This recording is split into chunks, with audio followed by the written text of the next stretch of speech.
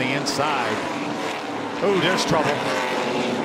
We get the answer to our question. Yes, there will be another caution. Oh, no. A tough break for a playoff contender, Nick Sanchez. He came down pit road, restarted right around the 10th position. The 2 is in the wall after having such a good stage 1, stage 2. See the damage to the left front.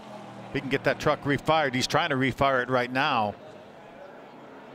It's going to go a lap down with all the other problems he's going to have.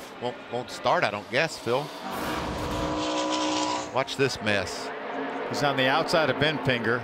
Corey Heim is going to run it. He actually had to slow. Sanchez slowed for Haley Deegan, and Corey Heim ran in the back of him and turned him around.